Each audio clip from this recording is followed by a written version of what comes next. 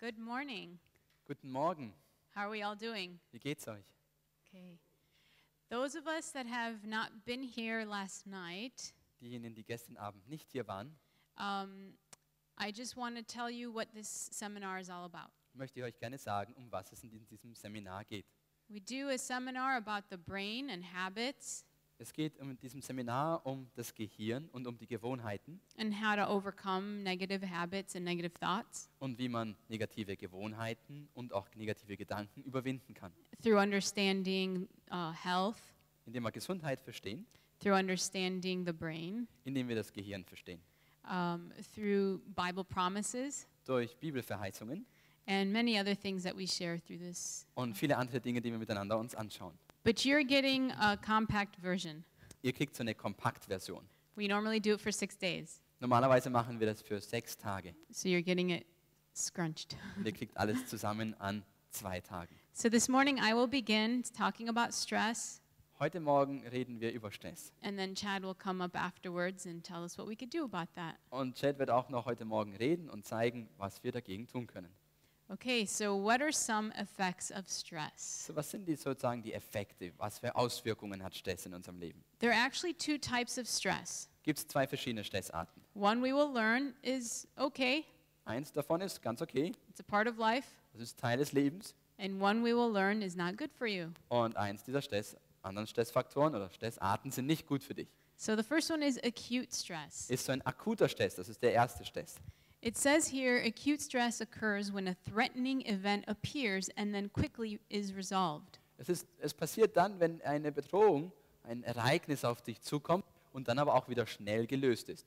Your body is well designed to handle acute stress. Und deinem Körper ist gut ausgestattet, dass er akuten Stress umgehen kann. In fact, your body can even benefit from stress, Ja, dein Körper kann sogar davon profitieren vom Stress. much in the same way that exercise works. Acute stress can help you become stronger so you're better prepared physically for future emergencies. Ja, das ist fast so wie mit den sportlichen Übungen. Akuter Stress kann dir helfen, dass du stärker wirst und sogar physisch besser vorbereitet bist für zukünftige Ausnahmezustände. So you see, acute stress, that's something that happens quickly, is good for you. Akuter Stress passiert schnell, ist gut für dich. But let's see what the other stress is all Aber schauen wir about. uns mal den anderen Stressfaktor an. Chronic stress happens when the event remains constantly on your mind and does not go away. Chronischer Stress, das ist die zweite Art, ist, wenn jetzt ein Ereignis konstant an deinen Gedanken nagt und es nicht mehr weggeht von dir. This can harm you Und das kann dich sehr wohl schaden. because your body has no recovery phase during which to rest and rebuild. Denn dein Körper hat dann keine Erholungsphasen, wo er sich sozusagen ausruhen kann und wieder aufbauen kann. The lack of downtime both depletes your body's reserves and postpones long-term rebuilding, which causes the premature deterioration of major organ systems. Ja, dadurch, dass es sich jetzt nicht erholen kann, der Körper, und die Reserven aufgebraucht werden, kann es auch nicht sozusagen langfristig wieder aufgebaut werden. Und das kann dann große organische Schäden bei dir verursachen. And then it says serious illness and even death may result. Und dann natürlich ist die Folge davon, dass entweder Krankheit kommt oder Tod. So you see the difference? Siehst du den Unterschied? The acute stress is just something that, we all deal with, whether we're at school, at work. Akuter Stress, hast du in der Schule, in der Arbeit. Chronic stress is something you just continually go over and over and over and you never let it go. Und chronischer Stress ist, was du immer wieder nachdenkst drüber und es nie weglässt von dir. For example, Chad likes to run. Zum Beispiel Chad liebt es zu rennen. He doesn't do it as much, he does more biking now. Er macht es jetzt aber nicht mehr so viel, er macht mehr Fahrradfahren zurzeit. But he was running in one of the neighborhoods in the US Und er ist gerannt in den Nachbarn-Dörfern and he saw a Rottweiler, a dog. und er sah dort einen Rottweiler, einen Hund. And when he saw him, he was chained up. Und dann hat er natürlich hier ein Würgegefühl. Nein, der Hund war angekettet And Richtig. Chad's running towards him. und er ist dann Richtung diesem Hund gerannt. And next thing he knows, the Rottweiler pulls himself out of his chain. Und das nächste, was er sieht, ist, dass der Rottweiler sich aus der Kette rauswirkt. How do you think Chad starts to feel right then? Was glaubt ihr, wie fühlt sich Chad jetzt in dem Moment? He's stressed. Er hat da jetzt einen echten Stressfaktor, And oder? his heart rate is up, not just because he's running. Und dann ist dann der Herzschlag nicht nur oben, weil er rennt. And then, thank God, the owner comes out Und dann kommt der Besitzer raus, just before the dog comes at Chad. kurz bevor der Hund dem Chad sozusagen entgegenkommt. And Chad was trying to act that like he was not afraid, so the dog knew he was not afraid. Und Chad hat versucht, so zu agieren, dass er dem Hund zeigt, dass er eigentlich keine Angst hat. So, stop, stop. Hör auf, bleib stehen. And then the owner came and got him, Und dann kam der Besitzer und hat ihn genommen. and the stress subdued. Und der Stress ist runtergegangen. Do you think Chad continued the rest of the day to go over it and worry and stress? Denkt ihr, dass Chad jetzt die ganze Zeit nachher nachgedacht hat und wie das war und immer noch Stress hatte? No, the stress came and then it went away. Nein, der Stress kam und dann ging dann wieder runter. But there's certain things that happen in life Aber es gibt bestimmte Dinge in unserem Leben, that we just continue to hold on to wo and wir we go einfach over it. festhalten und nachdenken, Whether it's lack of forgiveness for something someone's done to us, ob wir jemanden nicht vergeben wollen, weil er uns jemand etwas angetan hat, or we've been involved in something ourselves. oder wir waren irgendwas in was involviert. We beat ourselves up Wir haben uns selbst sozusagen geschlagen and we just don't know how to let go of it. und wir wollen einfach oder können es nicht gehen lassen. That becomes chronic Und stress. das ist dann dieser chronische Stress. There is a study of 30 volunteers, Es gibt eine Studie von 30 Freiwilligen and they were given, there's two groups. und in dieser Gruppe gibt es 2 Gruppen. One group was to watch a 12-minute gruesome surgical procedure. Die erste Gruppe sollte 12 Minuten lang eine grausame Durchführung anschauen. Those of you that are in the medical field, that wouldn't bother you. Nun, diejenigen, die im medizinischen Feld sind, für die ist es wahrscheinlich kein Stress. But those maybe that aren't used to seeing these things, it would be very stressful to watch. Aber für diejenigen, die es nicht gewohnt sind, so etwas anzuschauen, das wäre sicherlich Stress zu beobachten. The other group was given information, and then they were supposed to take a 12-minute test. Und es wurde ihnen Informationen gegeben und dann sollten sie einen Test durchführen. So some of us stress when we have to take a test, right? Also manche von uns haben schon Stress, wenn sie einen Test machen müssen. Some get overwhelmed and maybe can't think during a test. Manche haben sogar so viel Stress, dass sie nicht mal nachdenken können während dem Test. But either way, you're actively doing something Entweder bist du aktiv am etwas tun, instead of just sitting there and taking in the information and being stressed. anstatt nur zu sitzen und dann die Informationen entgegenzunehmen und dadurch Stress zu haben. So the people watching the 12-minute gruesome surgical procedure Diejenigen, die also diese grausame OP angeschaut haben, couldn't do anything about it. They just sat there and took in the information. konnten nichts tun, sie haben einfach nur die Informationen entgegengenommen. But the ones taking the test were actually doing something. Aber diejenigen, die danach, die zweite Gruppe, noch einen Test gemacht hat, die haben sozusagen etwas machen müssen noch danach. And this was the result. Und das ist das Ergebnis. It says, during the experiments, each person gave saliva samples that were analyzed for immune system components known as secretory proteins. Also es ist während dem Experiment so gewesen, dass jede Person Speicheltest abgegeben hat, die dann analysiert worden sind für das Immunsystem, welche die Komponenten aufgezeigt haben, wie viel sekretorische Proteins enthalten. These proteins help protect the lining of the organs, such as the lung, stomach, guarding against the invasion of bacteria and viruses. Diese Proteine helfen jetzt den Organen, haben wir eine Schutzhülle sozusagen für die Organe, auch für die Lunge und für den Magenbereich, und sie schützen sie, bevor das irgendwelche Bakterien und Viren sie sozusagen einnehmen, also vor der Invasion. While levels of secretory proteins increase during active stress, the immune response actually dropped during passive stress. Während dem Levels, also den Ebenen des diesen sekretorischen Proteins hochgegangen sind, während dem aktiven Stress, also wegen dem aktiven Stress haben wir eine Erhöhung dieses Proteins, und sonst war es aber so, dass es das Immunsystem sogar gestresst hat, wo dieser passiver Stress da war. So the people watching the 12-minute gruesome surgical procedure, their immune system actually dropped. Also diejenigen, die 12 Minuten diese OP angeschaut haben, war das so, dass das Immunsystem nach unten ging sogar. Because they let the passive stress just come. They weren't doing anything about it. Denn sie haben einfach nur diesen passiven Stress erlebt, sie haben nichts damit gemacht. But those that took the 12-minute test, they actually had active stress. They were doing something and it increased their immune system. Und die in diesen aktiven Stress gemacht haben, die den Test durchgeführt haben, da wurde sogar ihr Immunsystem gestärkt. Sometimes we share this for people who go on outreach. Und manchmal sagen wir das zu Menschen, die hinausgehen in die Missionsarbeit. It's stressful, Es ist stresshaft, is it not? oder?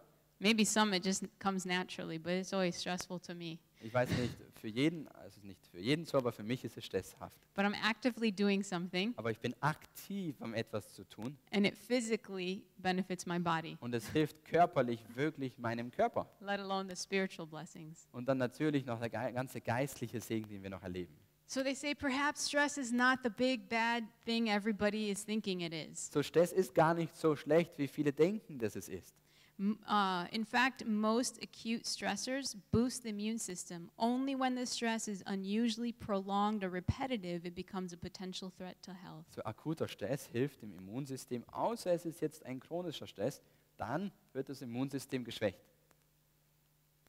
Here, from a book called Forgive to Live, it says certain emotions release hormones into the body that in turn can trigger the development of a host of diseases.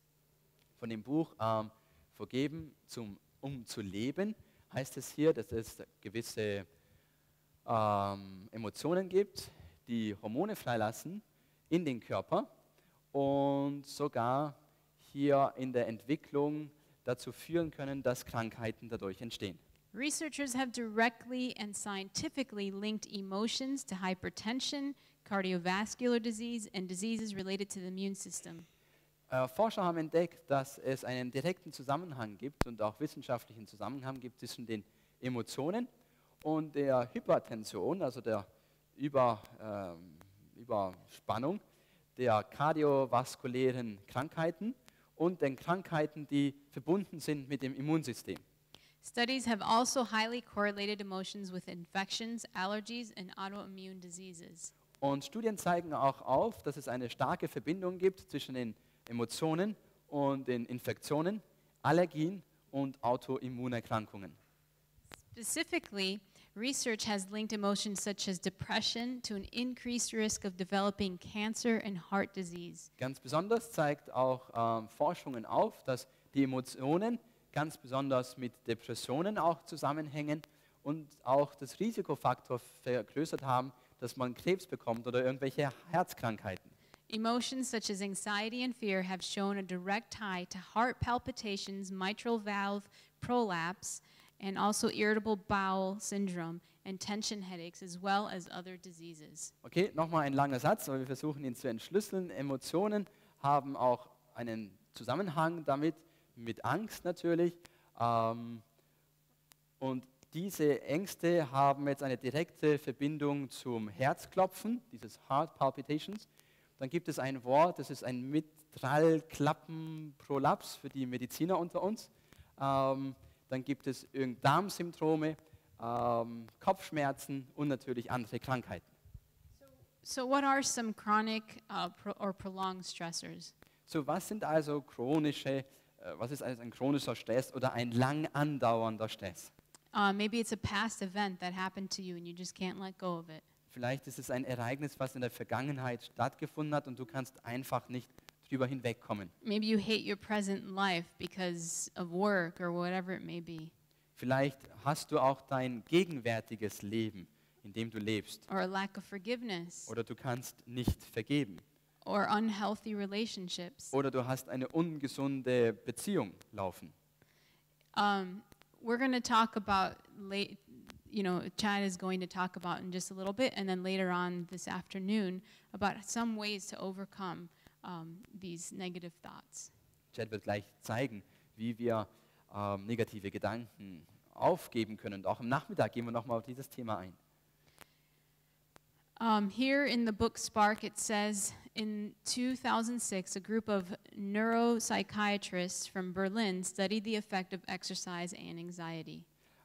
Spark spricht in dem Buch, in diesem englischen Titel, wo ihr es gerade lesen könnt, The Revolution in the New Science of Exercise in the Brain, sagt er 2006, dass Neuropsychiater zusammenkamen in Berlin, die dann den Auswirkungen sich angeschaut haben, wenn man sportliche Übungen durchführt.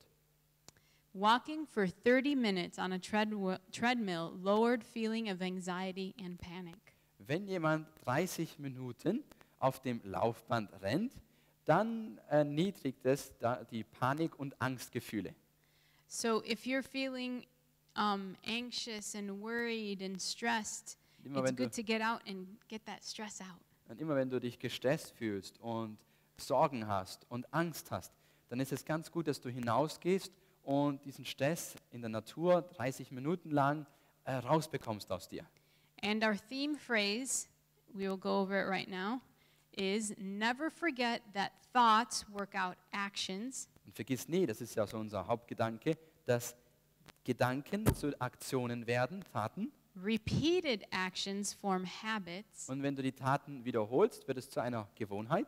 and habits form character. Und Gewohnheiten werden zum Charakter.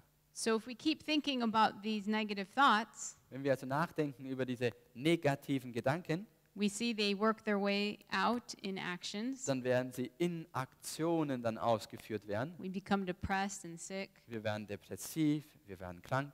Then it becomes a habit of just thinking this way. Und dann wird es eine Gewohnheit, dass wir auf diese Art und Weise immer nachdenken. And then it becomes a part of our character that we react to stress like this all the time. Und dann wird es Teil unseres Charakters, dass wir immer so dem Stress begegnen. And we're depressed Und dann sind wir depressiv. and we're sick. Und dann sind wir krank. So we need to go back to the thoughts and fix the thoughts. Und dann müssen wir wieder zurückgehen zu den Gedanken und die Gedanken sozusagen reparieren. And we'll be talking about how we can do that because the brain can be changed. Und darüber reden wir, denn das Gehirn kann verändert werden. So Chad will come up now and continue the talk. Und Chad wird jetzt mit uns weiter reden. They did a study in Spain at a blind school. Sie hatten eine Studie durchgeführt auf einer Blindenschule Now, in Spanien. this was specifically not just a school for blind students, but actually for blind teachers of the blind. Aber es war nicht nur eine Schule für Blinde, die dort in die Schule gingen, sondern eigentlich für Lehrer, damit sie andere unterrichten können. Now, these teachers actually, they had sight. They could see. Seht ihr?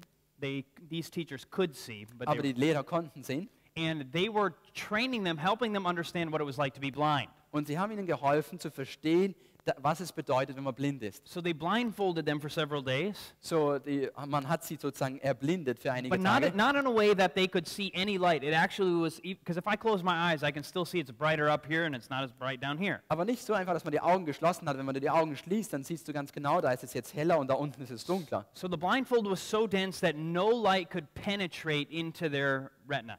Ihre Augen wurden so erblendet, dass sie nichts mehr sehen können, keine Lichtunterschiede mehr. And what happened was very quickly changes began to take place in the brain. Und ganz schnell haben sich Veränderungen im Gehirn bemerkbar gemacht. Now when information comes into your eyes, it goes through the eyes and it relays back to the back of the brain, and this is the occipital lobe. So, wenn Informationen nämlich hineinkommen zum Auge, dann geht es sofort zurück auf diesen Hinterhauptslappen.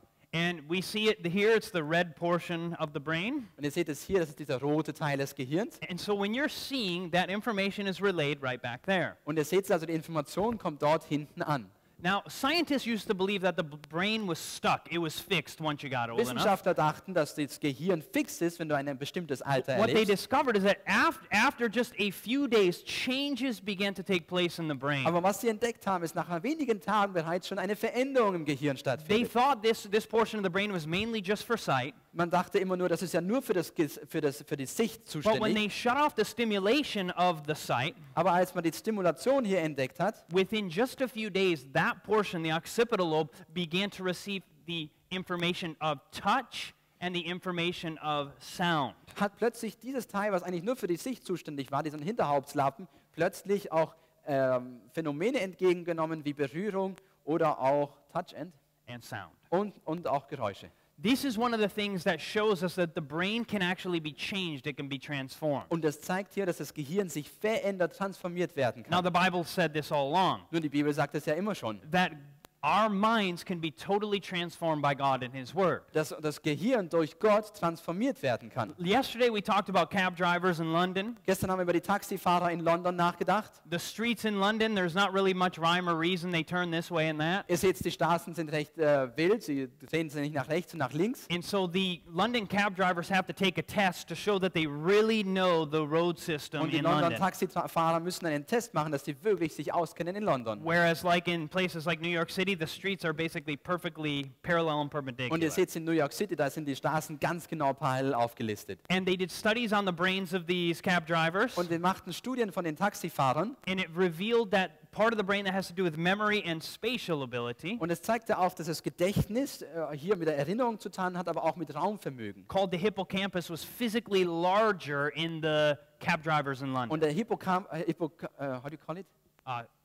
The hippocampus. Der Hippocampus ist gewachsen von den Taxifahrern in London. And we said last night that this could be accounted for one of two things. Und wir haben gesagt gestern Abend, es kann 1, 2 Punkte sein. Either these men were born destined to become cab drivers, Entweder sind die Taxifahrer bereits schon so geboren, dass sie vorherbestimmt waren, dass sie Taxifahrer werden, or what they chose to think about actually changed the physical structure of their brain. oder was sie gewählt haben, über nachzudenken, hat wirklich ihr Gehirn verändert. And obviously it's the latter. Und das ist sicherlich der letzte Punkt. What you choose to think about will actually transform your brain physically. Was du nachwählst, sozusagen auszunehmen, wird sogar die Form deines Gehirns verändern. This is part of what we call plasticity. Und das ist diese Plastizität, von der wir gesprochen haben. Your brain can be transformed. Dein Gehirn kann verändert werden. Many people feel like, oh, this is the way my parents were, my grandparents, and I am this way by Und inheritance. viele sagen, aber so waren meine Eltern und meine Großeltern und deshalb bin ich so, wie meine Erbmasse ist. But the Word of God reveals to us that we can be transformed by the renewing of our mind. Aber das Wort Gottes sagt, dass du verändert werden kannst durch die Veränderung der Gedanken. For years, science taught your brain was fixed. You are what you are. Oft hat die Wissenschaft bis jetzt gesagt, du bist genauso, wie du bist, das Gehirn ist fix. But the Word of God says you can be transformed through your mind. Aber das Wort Gottes sagt, du kannst transformiert werden durch die Gedanken. And this is not only on a psychological level, Und das ist nicht auch einfach auf einer wissenschaftlichen Ebene, but this takes place also on a supernatural through God aber auch auf changing der the mind. übernatürlichen Art und Weise, wie Gott dein Gehirn verändern The kann. Bible says in Matthew chapter 6, verse 22 and 23, In Matthäus Kapitel 6, Vers 22 und 23 says, sagt die Bibel, the light of the body is the eye. Therefore, if your eye is single, your whole body shall be full of light. But if your eye is evil, your whole body shall be full of darkness. If therefore the light that is in you be darkness, how great is that darkness? die Lampe des Leibes ist das Auge. Wenn nun dein Auge klar ist, so wird dein ganzer Leib Licht sein. Aber wenn dein Auge böse ist, so wird dein ganzer Leib finster sein. Wenn nun das Licht, das in dir ist, Finsternis ist, wie groß wird dann die Finsternis sein? According to Jesus' own words, he tells us that what we choose to look at will fill our bodies with either one of two things. Jesus sagt ganz deutlich, so nach den Worten der Bibel, dass was wir anschauen, uns auch den Körper füllen wird. If we are looking at filth and darkness, our body will become filled with darkness. Und wenn wir die Dunkelheit anschauen, dann wird unser Körper mit Dunkelheit gefüllt werden. But if we look and think about the light, our body will be filled with light. Aber wenn wir jetzt über das Licht nachdenken, dann wird auch der Körper über Licht erfüllt werden. Meaning if we choose to sit and watch filth on TV all the time, Wenn wir also uns wählen, immer vor dem Fernseher zu sitzen und immer uns and das anzuschauen, movies, Filme and music that's no oder good, Musik, die nicht gut ist, then we are filled with the darkness that we're dann werden paying wir mit der attention to. Dunkelheit gefüllt werden, die hier aufgezählt ist. But on the contrary, if we are listening to good music, reading good things, Aber auf der anderen Seite, our mind is filled with light. gute Musik, gute Dinge lesen, dann werden wir mit Licht erfüllt. We are changed by the things we think Wir werden about. verändert über die Dinge, die wir nachdenken. And so if we choose to continue going on the same old Und pathways, wenn wir jetzt wählen, immer den alten Weg we einzuschlagen, will be the same old person. dann werden wir immer die alte Person sein. But the Bible tells us that we can be totally transformed. Aber die Bibel sagt, dass wir total verändert werden können. Ephesians chapter 4, verse 22 through 24, they Epheser tell us something 22 very bis interesting. 24 sagt uns etwas sehr Interessantes. The Word of God reads here that you put off concerning the former conversation the old man, which is corrupt according to the deceitful lust. That's verse 22. Und hier steht in der Bibel, dass ihr, was den früheren Lebenswandel angeht, den alten Menschen abgelegt habt, der sich durch die betrügerischen Begierden zugrunde richtet. So it basically says, put off the old lifestyle, the old man which is corrupt with the evil desires. Und es sagt also ganz deutlich, nehmt diesen alten Menschen weg, der gefüllt ist mit diesen alten Wünschen. Well, many times people try to overcome an old bad habit, but they keep falling back into it. Viele wollen einfach die Gewohnheit jetzt verändern, aber fallen immer wieder in die alte Gewohnheit hinein. And so they want to quit. They know it's bad. Sie They know it's wollen aufhören, sie destructive, wissen, dass es but they schlecht ist. continue to fall in the same old habit. Aber sie fallen immer in die schlechte Gewohnheit wieder hinein. But we have here kind of a recipe, a plan on how to be overcomers. Aber hier haben wir ein Rezept, wie wir Überwinder werden können. It says, so not only put off the old lifestyle, Es heißt nicht einfach nur, leg deinen alten Lebenswandel but ab. it says in verse 23, be renewed in the spirit of your mind. Aber in Vers 23 sagt es sogar dagegen, erneuert werdet in dem Geist eurer Gesinnung. So notice, you put off the old lifestyle and Der you need to alte be Lebensstil wird changed in the mind. Aufgelegt und du hast eine Veränderung in deinen Gedanken auch. And it goes on to say in verse 24,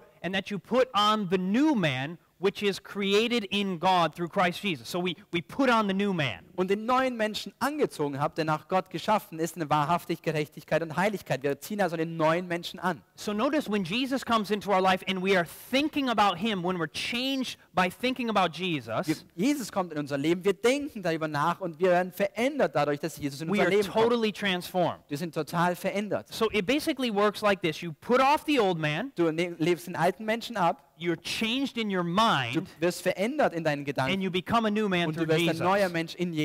So Jesus wants to transform our mind. Jesus möchte deine Gedanken But in order verändern. to do that, he has to focus our mind on him and his word. Aber um das zu tun, musst du auf ihn schauen und auf sein Wort. The mind is where it all begins. Und das ist genau dort, hier in den Gedanken, wo alles beginnt. Because thoughts work out actions. Denn Gedanken werden Aktionen, Taten ausführen. Meaning if you think about something enough, that will create actions. Und wenn du genug nachdenkst über dann wird es Taten auch vollbringen. Those actions done enough will create new habits Und wenn du das oft genug tust, diese Taten, dann wird es eine Gewohnheit sein. that create, and then those habits done enough become your character, they become who Und die you are. Gewohnheiten oft durchgeführt werden zu deinem Charakter. Now, they did another study, Sie hatten eine andere Studie durchgeführt. and I don't think it was a very nice study, but they did it, and I'm just going to tell you about it. Es war keine nette Studie, ich denke nicht, dass es so ist, aber ich sage es einfach, was durchgeführt worden They ist. took some monkeys. Sie haben einige Affen genommen. Now, before I tell you what they did to the monkeys, I have to tell you a little bit about the brain. Und bevor ich aber über den Affen rede, möchte ich über das Gehirn noch ein bisschen was reden. Different parts of the brain have different actions. Verschiedene Teile des Gehirns sind für verschiedene Aktionen zuständig. Now, the primary motor cortex has to do with the movements of your body. Es gibt so einen Motorkortex, so eine Rinde des Gehirns, was für die Bewegung zuständig ist im Körper. Now, notice we see you have your pointer finger over here, and right next to that, or I'm sorry, yeah, you have your pointer finger, and then you have your middle finger right next to Zeigefinger, it. Mittelfinger dort.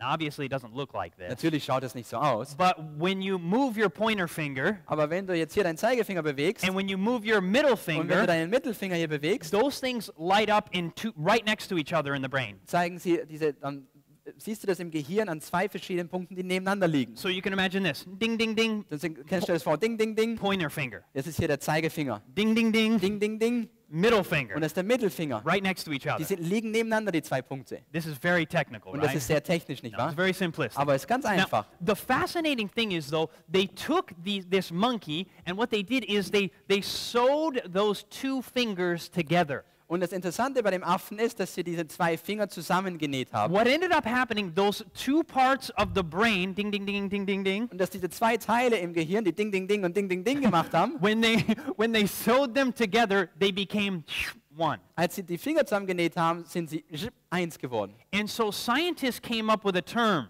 Und so sind Wissenschaftler mit einer Bezeichnung herausgekommen. We'll see if it rhymes in German. Und wissen wir nicht, ob das im Deutschen funktioniert. Those things that fire together, wire together. Die Sachen, die zusammen feuern, verweben sich zusammen. Okay, whatever. But you get the point, right? Ihr versteht den Punkt, oder? when these things, because think about it, they sewed the fingers together and they could only move together. Und diese zwei Dinge haben sie ja zusammengenäht. Die konnten nur noch zusammen sich bewegen. And so those two parts of the brain became united and became one. Und so diese zwei Teile, die eigentlich einzeln waren im Gehirn, sind jetzt eins geworden. So the brain can be changed, it can be transformed. So das Gehirn kann sich verändern und auch transformiert werden. Now, I was raised in a house of, my mom smoked. Ich bin in einem Haushalt aufgewachsen, wisst ihr, meine And Mutter hat geraucht. it stunk, so I never liked smoking, I Es didn't hat like immer the smell of gestunken, it. ich habe den Rauch gar nicht gemocht. But as I got older, my dad gave me my first cigar. Aber als ich älter geworden bin, hat mein Vater mir die erste Zigarre genommen. Very quickly, I became addicted. Und sehr schnell bin ich abhängig geworden. And I never would have thought that would happen. Und ich dachte niemals, dass das passieren wird. But after a while, it wasn't just cigars, it was just any form of tobacco. It didn't matter which form. Und egal nachher was, egal welche Form vom Tobacco. I got to the point where when I was in a stressful situation, my body associated stress with cigarettes bringing peace. Und ich kam zu einem Punkt, jedes Mal, wenn ich in einer Stresssituation war, hat mein Körper es verbunden mit Tabak und dass es irgendwie Frieden bringen kann. So what ended up happening was, when stress came, my body said, you need cigarettes to calm you down. Und was dann geschah ist, jedes Mal, wenn ein Stress kam, dachte mein Körper, aha, du brauchst Zigaretten, um wieder runterzukommen. Now, before I had ever smoked, did my brain associate stress and smoking together? Frage, bevor ich jemals geraucht habe, hat meine Gedanken, mein Gehirn Rauchen und Stress miteinander verbunden? Not at all. Niemals. But after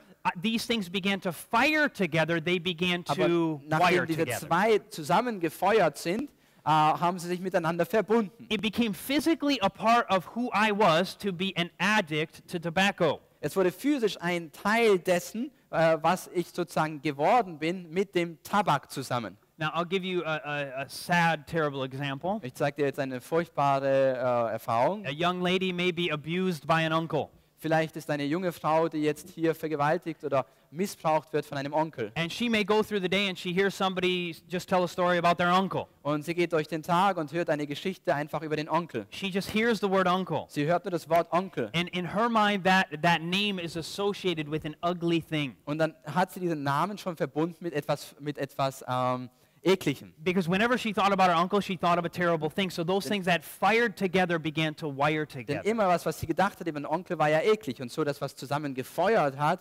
verbindet sich jetzt miteinander. But I'm here to share with you that God can break these things apart. Aber ich möchte dir etwas sagen. Gott kann diese zwei Dinge auch miteinander wieder trennen. First, we're going to see what the Bible says, and then we're going to look a little more into science. Wir schauen uns an, was die Bibel sagt, und dann schauen wir uns an, was die Wissenschaft The sagt. Bible says in Romans chapter 8, verse 5 and 6, In Römer Kapitel 8, Vers 5 und 6, for they who are according to the flesh mind, or they think about the things of the flesh. But they who are according to the Spirit, they think about the things of the Spirit. For to be carnally, or that's fleshly minded, is death, but to be spiritually minded is life and peace. denn in Vers 5, denn die nach dem Fleisch sind, sinnen auf das, was des Fleisches ist, die aber, die nach dem Geist sind, auf das, was des Geistes ist.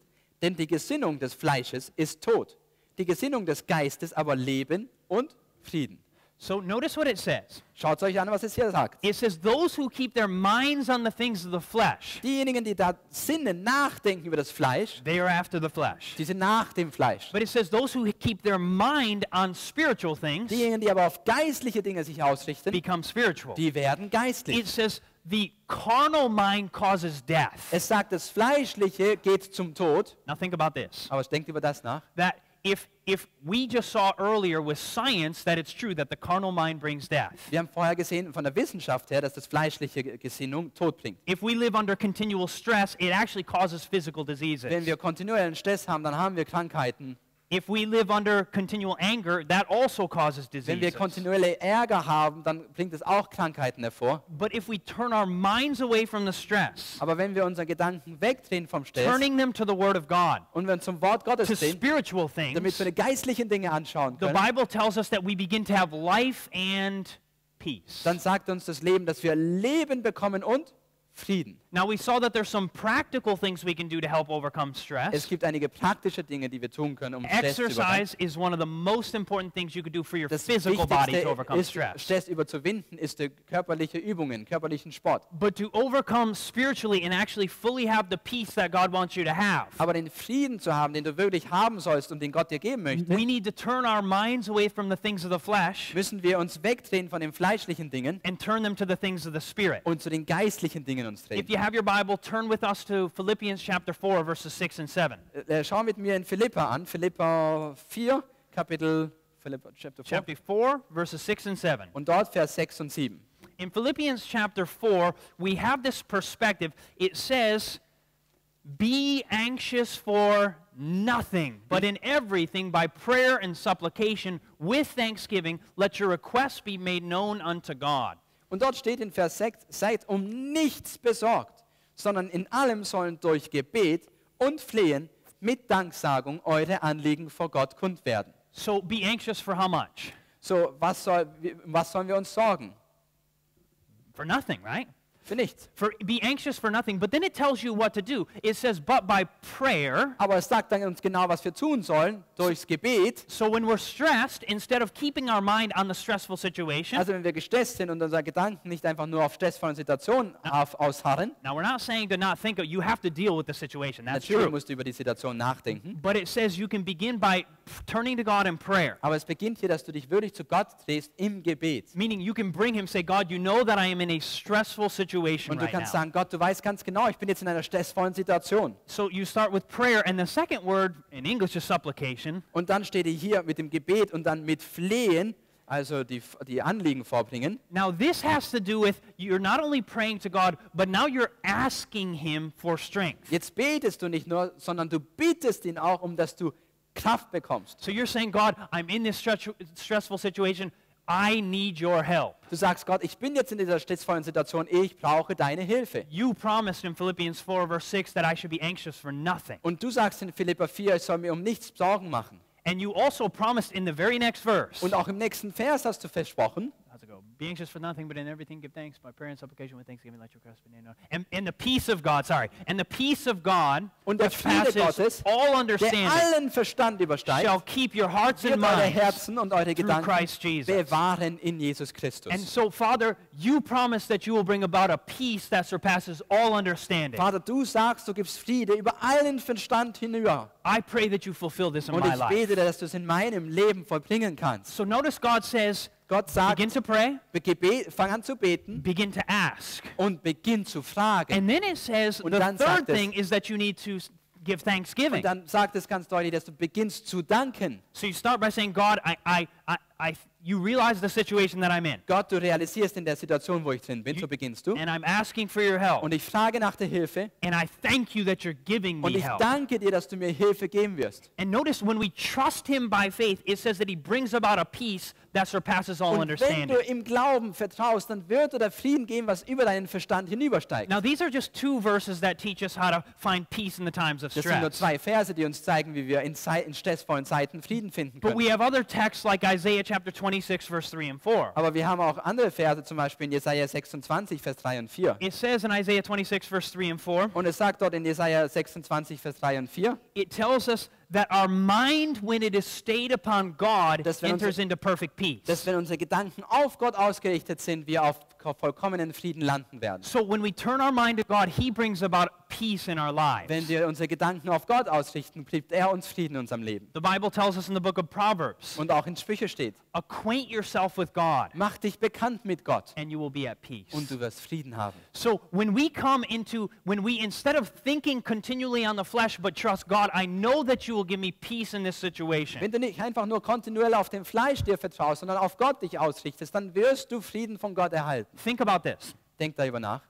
Before, for me, cigarettes and stress they became one. Vorher war Zigaretten und Stress für mich was? Eins. Now, what happens if God comes along? God's word is called the sword of the Spirit. Und was passiert, wenn Gottes Wort jetzt kommt, dieses Schwert des Geistes? So when I tried to quit smoking, you see, when the stress came, I still felt like smoking. Und als der Stress kam, was passiert, als ich aufhören wollte mit dem Rauchen? Natürlich habe ich immer noch so gefühlt. But God comes in with his sword of the Spirit. Aber jetzt kommt Gott mit seinem Schwert. He comes in with his heavenly scalpel. Er kommt mit seinem Skalpell, mit seinem himmlischen Skalpell. And he begins to cut this apart. Und er entzweit die zwei. So he comes in, and the stress comes into my life because I'm in a stressful situation. Stress kommt in mein Leben, ich bin in dieser stressvollen Situation. And I don't want to go back to smoking anymore Und ich because möchte nicht mehr zum Rauchen zurück, even though my body's crying out for a auch cigarette. wenn mein Körper ausruft nach So Zigaretten. I come to God Ich komme zu Gott and I say, Father, you told me und ich sage, Vater, du hast mir in gesagt, 1 Corinthians im 10:13 1. Korinther 10, Vers that 13, you will make a way for escape, dass du mir einen Weg des Ausgangs schaffen wirst, that I may be able to bear this damit temptation. ich diese Versuchung nicht nachgeben muss. And Father, you also tell me in 2 Corinthians chapter 10, Und im 2. Korinther 10 sagst du mir auch, Vater, in verse 4 and 5, und in Vers 4 und 5, specifically 5, ganz besonders Vers 5, you said that you can bring every one of my thoughts into captivity to dass Jesus. du alle meine Gedanken in Gefangenschaft von Jesus Christus nehmen kannst. And so notice, now as the temptation comes and I talk to God about His Word, Und jetzt kommt die Versuchung und ich habe mit Gott über das Wort I gesprochen. trust His Ich promise vertraue seinen and Verheißungen I thank Him und for ich it. danke ihm dafür. Notice what stress causes me to do. Was passiert, der Stress, wenn hier der Stress Stress kommt? in time becomes associated in my brain with God. Stress wird jetzt verbunden mit Gott. So instead of stress causing me to go back to something unhealthy, Anstatt dass der Stress mich jetzt dazu verursacht, etwas Ungesundes zu nehmen, temptations can actually draw us closer to kann die God. Versuchung mich näher zu Gott bringen. Now, what they did later on with the monkey. Nun, was später mit dem Affen passiert ist. Remember, the Kennt ihr monkey's euch- fingers were sewn together? Die zwei Finger wurden zusammengenäht They came in with their little scalpel, their little und dann haben knife, sie mit dem kleinen Skalpell and they cut apart the fingers. haben sie die Finger wieder auseinandergebracht. Guess what ended up happening? Und wisst ihr, was passiert ist? Those two portions of the brain that had Diese, become one, diese zwei Teile des Gehirns, die eins geworden sind, when the fingers weren't able to move separately, als die Finger nicht möglich waren, dass die einzeln bewegt werden, they became two again. wurden die wieder zwei. Once they moved separately, they were no longer wired together. Und nachdem sie einzeln sich bewegbar waren, waren sie nicht mehr miteinander verbunden. So the scientists came up with a saying, Und so haben die Wissenschaftler Folgendes gesagt. those things that fire apart, wire apart. Die zwei Sachen, die zusammen feuern, verweben sich auch miteinander. So notice, we all have had in our lives situations, thought processes that caused us to live in unhealthy practices. Wir alle hatten Situationen in unserem Leben, die uns verursacht haben, dass wir ungesunde Lebensweisen angenommen haben. We've had certain situations that gave us bad habits. Wir haben Lebenssituationen gehabt, die uns schlechte Gewohnheiten aneignen lassen haben. So maybe you've associated with stress with whatever.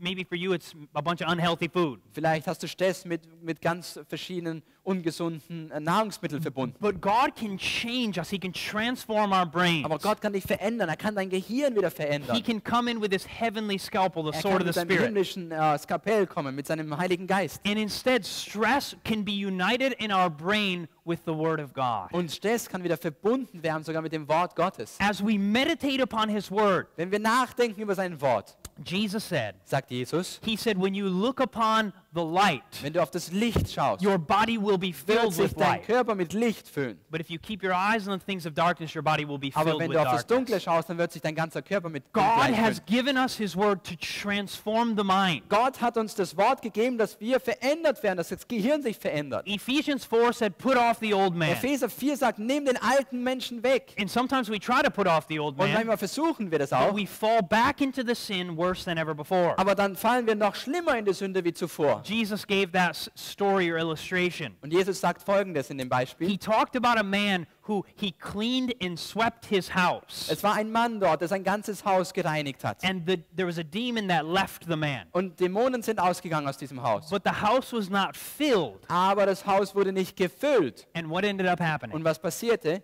7 demons worse than 7 the original Dämonen, schlimmer als came zuvor, in and sind filled wieder that house. zurückgekommen und haben das Haus gefüllt. So you see, you may try to avoid bad things. Du versuchst vielleicht, schlechte Dinge nicht mehr zu tun. And if all you do is try to put off the bad things, Aber wenn du nur versuchst, etwas nicht zu tun, you're not fulfilling what Ephesians 4:22 through 24 dann say. erfüllst du nicht, was Epheser 4, Vers 22 und 23 sagt. What they say is put off the old man, Er sagt nämlich, leg ab den alten be Menschen, transformed in your mind, werde transformiert mit den Gedanken and you become a new man through und Jesus du wirst Christ. ein neuer Mensch für Jesus Christus. Do you see the point? Siehst du den Punkt? See, this man, he cleaned his house, but he wasn't filled with something. Siehst du, dieser Mann hat etwas gemacht, aber dieses Haus wurde nicht gefüllt. We need more than just to avoid sin. Wir müssen mehr tun, als nur Sünde zu vermeiden. We need to be filled with Jesus Christ and His Word. Wir müssen mit Jesus Christus und seinem Wort gefüllt werden. Jesus gives us that perspective in John chapter 15. Und wir sehen das auch in Johannes Kapitel 15. He talks about, he says that we are clean through his word in verse 3. In Vers 3 sagt er, dass wir durch sein Wort gereinigt werden. He says that we should abide in him and his word needs to abide in us. Und wir müssen in ihm bleiben und sein Wort in uns bleiben. God's word needs to become a part of who we Gottes are. Wort muss Teil von dir werden, was du bist. When Jesus' word abides in us, Wenn das Jesus Gottes Wort abides in in us. dir bleibt, dann bleibt auch Jesus in dir. Jesus is in the heart when we are contemplating his word. Jesus ist im Herzen, wenn wir nachdenken über sein Wort. God wants to fill our lives with an experience with him. Und Gott möchte das ganze Leben füllen, dass wir Erfahrungen mit ihm You haben. see, we have things in our lives that are wired together that are not good. Wir haben Dinge in unserem Leben verbunden miteinander, die nicht gut sind. God can take that young lady Und Gott kann diese junge Frau nehmen. who thinks about the word uncle and feels dirty and Und sie feels denkt über das pain. Wort Onkel nach und fühlt sich dann Schmerzen in sich und Ekel. And when that comes in, Und wenn das Wort auftaucht. she doesn't have to continue feeling the filth like she's filthy. Aber sie muss nicht immer so spüren, wie sie jetzt es spürt. She can come to the Savior. Sie kann zum Erlöser kommen. And she can say, Father, she can begin what we read in Philippians 4. Sie kann zum Vater kommen und sagen, Vater, wie wir in Philipper 4 gelesen haben. She can pray, Sie kann beten, she can ask, sie kann fragen and she can thank. und sie kann danken. She can say, Father, thank you, or she can say, Father, you know that I struggle with these Vater, thoughts. du weißt, ich habe Kämpfe mit diesen Gedanken. You know that it brings about a terrible feeling anytime I even hear this word. Und jedes Mal, wenn ich dieses Wort höre, du weißt, was für schlimme, furchtbare Gedanken ich habe. Father, you even know that it's wired together in my Du brain. weißt, wie es zusammengekommen ist in meinem Gehirn. So she goes from talking to God to now asking God. Vom Reden kommt sie jetzt zum Fragen zu Gott. Father, you told me that you can bring every thought into captivity. Du sagst dir, Jesus. dass du jeden Gedanken unter deine Gefangenschaft nehmen kannst. Father, you promise in verse 7 that you can bring about a peace that surpasses all understanding. Und du sagst in Vers 7, dass wir einen Frieden bekommen können, der über allen Verstand ist. I pray that you fulfill that in Und my ich life. bete, dass das in meinem Leben passieren kann. So she prays, then Und she asks, sie betet und sie fragt. and then she trusts by saying, Father, I Dann thank you vertraut that sie you're und sie sagt, ich fulfilling this. danke dir, dass du es erfüllen wirst. I thank you that you are making this happen in my Ich life. danke dir, dass du das in meinem Leben passieren lässt. And when we talk to God like this, Und wenn wir so mit Gott reden and we also believe, und wir auch glauben. Hebrews chapter 4, verse 2, Hebräer 4, Vers 2. it says, For unto us was the gospel preached, Denn uns wurde das Evangelium verkündigt, as well as unto the Israelites. wie auch den Israeliten. But the word preached didn't profit them Aber das gepredigte Wort hat ihnen nicht genützt, because it wasn't met with faith in those that weil sie believe. es mit dem Glauben nicht verbunden haben, was sie gehört haben. So just hearing the word is not totally beneficial. Einfach nur das Wort hören gibt dir keinen Vorteil. We have to trust and believe in the Du word. musst es wirklich verbinden und vertrauen im Glauben. It is not a magic trick when we quote the word of God. Es ist keine Magie, wenn du das Wort Gottes rufst. Meaning we could just say, well, God's word says Wir he könnten can sagen, bring Gottes every Wort thought into sagt, du bringst captivity. alles in Gefangenschaft. But if we don't bring it to God Aber through wenn wir es prayer, nicht Gott im Gebet bringen and we aren't asking God to fulfill it in our und lives, es nicht in Fragen, dass er es auch in unserem Leben erfüllt, and we aren't believing that he will fulfill it wenn wir es nicht glauben, dass er es erfüllt, in my personal in life, meinem eigenen persönlichen Leben, then we do not see the fulfillment. dann sehen wir auch die Erfüllung nicht. Don't trust in your feelings. Glauben aber nicht an den Gefühlen. We don't say, God, I thank you that I feel always good. Wir sagen nicht, Gott, danke, dass ich immer mich gut fühle. Because in times of stress, we don't feel good. Denn in Stresszeiten fühlen wir uns nicht In gut. times of remembering what a dirty uncle did to us, we don't feel good. Wenn wir die Zeiten uns erinnern, was der schmutzige Onkel uns getan hat, dann denken wir nicht, dann fühlen wir uns nicht gut. but as we begin to take it to God, Aber wenn wir beginnen, es zu Gott zu bringen, to remember his promises for us, wenn wir die Verheißungen nachdenken, was er uns gegeben and hat, thank him and believe that he will fulfill und wir it, danken und wir glauben ihm, was er uns geben wird, he will begin to unite his word with dann our wird difficult er thoughts. sein Wort verbinden mit den schwierigen Gedanken, die wir And haben. as the scientists say, those things that fire together wire together. Und so wie die Wissenschaftler sagen, auch im Englischen, wenn wir die zwei Sachen zusammen feuern, dann verweben sie sich auch miteinander. Jesus, our Savior, was the perfect example of this. Jesus, unser Erlöser, das beste Beispiel dafür. In every temptation, In jeder Versuchung, what do we see Jesus doing when he was in was the sehen wir, wilderness? als Jesus in der Wüste war? Jesus said, it is written. Jesus sagt, es steht geschrieben. Matthew chapter 4, Jesus says, it is Matthäus written. 4 sagt Jesus, es steht geschrieben. And he claimed the word of God. Und er benimmt das Wort You Gottes. see, Jesus knew when he was even younger that there would be temptations, there would be difficulties in this life. Jesus wusste, als er noch jung war, dass da Versuchungen auf ihn zukommen werden, Schwierigkeiten in seinem Leben zukommen werden. Jesus from a child was storing up the word of God in his mind Und and so in hat his heart. Jesus schon als Kind dieses Wort Gottes aufgesaugt, in seine Gedanken aufgenommen, in sein Herz aufgenommen. Do you think you might come into some temptation sometime in life? Kannst du denken, dass du mal in Versuchungen in deinem Leben kommen We wirst? all do, Ja, right? wir alle kommen in We all go Versuchungen. through Wir alle gehen temptations. durch Versuchungen. We can store up the Word of God Und wir in our können das minds Wort and in our Gottes in unseren hearts. Gedanken und in unserem Herzen sozusagen auflisten, wie ein Haus. So that when temptation arises, So, wenn die Versuchung kommt, when these negative memories wenn arise, diese negativen Gedanken kommen, we have the Word of God to combat these things. haben wir das Wort Gottes, dass wir zurückkommen. The Bible has said all along that the brain can be transformed. Das Gehirn kann ja transformiert werden. Science said it's impossible. Die Wissenschaftler sagen, It es ist cannot impossible. happen. Nicht möglich. Es ist nicht möglich. The Bible says, yes, it can. Ja, sagt die Bibel, es kann verändert werden. Science is starting to catch up with the Und die Bible. Wissenschaftler right? versuchen jetzt mit der Bibel The nachzukommen. Word of God is true regardless of what scientists may imagine. Das Wort Gottes ist wahr, egal was die Wissenschaftler sagen. But as they come closer and closer to learning the truth about science, they just see that the Bible was right Aber all umso along. mehr Wissenschaftler nachdenken und studieren, sehen sie, dass es wahr ist, was in der Bibel geschrieben steht. At least we can see the Bible was right all along. Und wir sehen immer, dass es die Bibel wahr ist. It doesn't matter what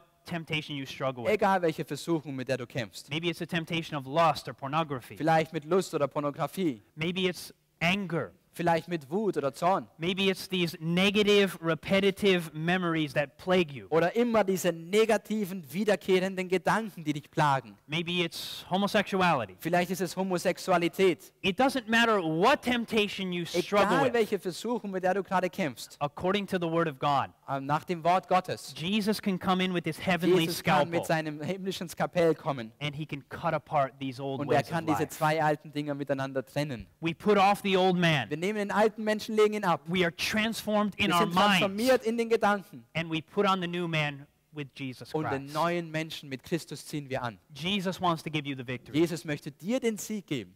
Maybe there's something in your life that Vielleicht you gibt es in know deinem Leben etwas. that has been a habit that has been Du plaguing weißt, you, eine Gewohnheit, die nicht gut ist. that you've been struggling to Du overcome. kämpfst damit, es zu überwinden. Jesus says, "Come unto me, all ye that Und labor Jesus and are sagt, bitte heavy kommt alle laden, zu mir, die ihr mühselig und beladen and seid. I will give you Und ich rest." werde euch erquicken. Jesus tells us that he can give us the victory. Jesus sagt, er kann dir den Sieg geben. Paul knew that. Paulus wusste das. He said in Philippians 4:13, In Philipper 4, Vers 13 sagt er, "I can do all things alles through kann ich Christ durch who strengthens Christus me." tun, der mich kräftigt. Jesus is the one who gives you the Jesus ist victory. derjenige, der den Sieg He gibt. will transform Er your ist derjenige, der mind. transformieren kann, When deine we put him Gedanken. first, Und wenn du ihn an erster Stelle setzt, instead of meditating on the bad history, anstatt meditierst von der schlechten Vergangenheit, instead of meditating on the temptation, anstatt dass du meditierst und nachdenkst über die Versuchung, instead of meditating on our anger, dass du nachdenkst über deine Wut, den du we can hast, turn our mind to the Word of God. kannst du dem Wort Gottes deine Gedanken zuwenden. We can trust in His Du kannst promise, deinen Verheißungen glauben. and Jesus will give us the victory. Und Jesus wird dir den Sieg geben. No matter how many times I fell into the cigarettes, Egal wie oft ich in die Zigaretten zurückgefallen bin. Jesus did not give up on me. Jesus hat mich nicht aufgegeben. He finally gave me the victory. Er gab mir letztendlich den Sieg. And no longer is stress and cigarettes united in my brain. Und Zigaretten und Stress sind in meinem Gehirn nicht mehr verbunden. God has cut apart those things, and He is slowly uniting me with Jesus Christ. Und Gott hat diese zwei Dinge getrennt und mich immer mehr mit Christus vereint. I'm going to ask you to all bow your heads just now. Jetzt möchte ich euch gerne einladen, dass ihr mitbetet. With all heads bowed and all eyes closed, Wenn alle jetzt die Augen geschlossen haben und den Kopf gesenkt haben, I want you to think for just a moment now. möchte ich dich einladen, dass du nachdenkst. Is there something in your life that God is calling you to overcome? Gibt es in deinem Leben etwas, wo Gott dich ruft, zu überwinden? That you are saying, you know what, I know this needs to change. Wo du sagst, ich weiß genau, es sollte sich verändern. You may say, but this is generational. My family has done this forever. Und vielleicht sagst du, es ist ja etwas von der Generationen her. Meine Familie hat es immer schon gemacht. You may say, this is my culture. Und vielleicht sagst du, es ist meine Kultur. Jesus said, it doesn't matter your past. Jesus sagt, ganz egal wie deine Vergangenheit war, I want to change your future. ich möchte deine Zukunft verändern. Jesus said, there is no temptation that is too great, Jesus sagt, es gibt keine Versuchung, die zu groß ist. but I will make a way for you to escape it. Aber ich mache dir einen Weg, dass du einen Ausweg findest. With all heads bowed and all eyes closed, Wenn alle Augen jetzt geschlossen sind und wir den Kopf geneigt haben, is there something that God is calling you to give up just now? gibt es etwas, wo Gott dich gerufen hat, etwas aufzugeben? Maybe it's an anger problem. Vielleicht Wut und Zorn, Maybe it's a lust problem. vielleicht Lust, Maybe it's continually holding on to negative thoughts and memories, not turning to God. Vielleicht etwas kontinuell festzuhalten an Gedanken, wo du dich nicht zu Gott wendest. Whatever it is. Was es auch immer ist. If God is calling you, He's calling you today to give it up just now. Und wenn Gott dich heute ruft, jetzt es aufzugeben, Would you just raise your hand and say, Jesus, you don't have to say it out loud, but in your head, Jesus, I want you to take this from me. würdest du deine Hand jetzt heben? Du musst es nicht laut sagen, aber würdest du einfach deine Hand heben und sagen, Jesus, ich bitte dich damit, nimm es weg von mir. Your heads may be closed, but my hand is raised. Du hast immer noch die Augen geschlossen, aber meine Hand ist oben. The Lord has put on my heart, Chad, you need to gain victory in this area of your life. Denn der Herr hat mir gezeigt, in diesem Gebiet, Chad, möchte ich gerne Siege mit dir haben. Jesus, if we trust in Him, Jesus, wenn wir dir vertrauen, can come in with His heavenly scalpel, the Word of God. dann kann er mit seinem himmlischen Skalpell auch zu uns kommen. He can separate us from our sins, Er kann uns trennen von der Sünde and He can unite us to Jesus Christ. und uns verbinden mit Jesus Christus. Is there someone who wants to raise their hand and say, Jesus, I need victory? Gibt es hier jemanden, der die Hand heben möchte und damit sagen möchte, Herr Jesus, ich brauche Sieg in meinem Leben? Raise your hand just now. Nimm jetzt die Hand hoch. Let us bow our heads. Lasst uns weiter beten. Father, we are so thankful that Jesus has a better plan for our lives than we do. Vater, wir sind dir so dankbar, dass Jesus einen besseren Plan hat. We may even gotten used to our bad habits. Wir haben uns vielleicht sogar gewohnt an die schlechten Gewohnheiten. We may even like them right now. Vielleicht lieben wir sie sogar. But Jesus said these things, the end of these things brings death. Aber das Ende dieser Dinge, sagt Jesus ganz klar, ist Tod. Maybe there's someone here who struggled with continual living in stress. Und vielleicht hat jemand hier einen Kampf, weil er kontinuierlich im Stress lebt. And Jesus says, come unto me and I will lighten your load. Und Jesus sagt, komm zu mir und ich werde dir diese Last abnehmen. That we do need to take breaks also, yes, if we work too hard. Ja, wir brauchen auch Pausen, wenn wir zu hart arbeiten. But we need to learn to live a connected life with Jesus. Aber wir müssen ein Leben erlernen, wo wir immer mit Jesus verbunden sind. Maybe getting some practical things like exercise. Vielleicht auch ein paar praktische Dinge auch ausführen, wie zum Beispiel sportliche Übungen. But these are the physical side. Aber das ist die physische Seite. Father, I pray that you will help us to unite our minds to you and your Son Jesus. Ich bete dafür, dass unser Gehirn sich vereint mit deinem Sohn Jesus Christus. That in time, instead of stress leading us to getting angry, Indem das bei stressvollen Zeiten uns nicht dazu führt, dass wir ärgerlich werden und wütend. instead of it leading us to overeating maybe. Oder dass wir Overeating? oder dass wir uns überessen. Instead of it leading us to maybe a negative habit like smoking or something. Oder dass wir rauchen. That we would learn to cling to Jesus through His Word. Dass wir lernen, May mit Jesus, seinem Wort verbunden zu sein. May your Word fulfill in us that is found in John chapter 15 and verse 7. Möge das in Johannes 15, Vers 7 mit uns wahr werden. When Jesus said, abide in me. Wo Jesus sagt, bleibe in mir. And may my words abide in you. Und meine Worte mögen in dir bleiben. And that you will give us the victory. Und dass du uns dann den Sieg gibst. Father, I pray for all of us that we would store up your word in our minds and in our hearts.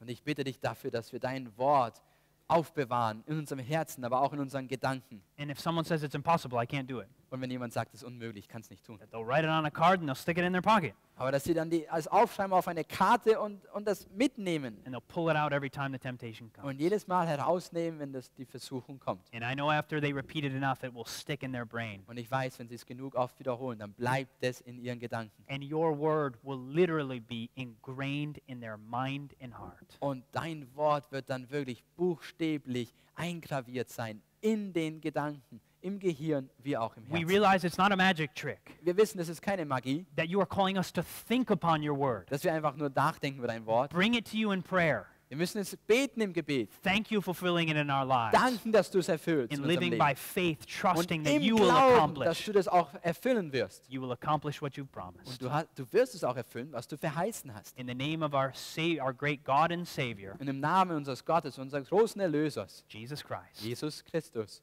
Amen. Amen.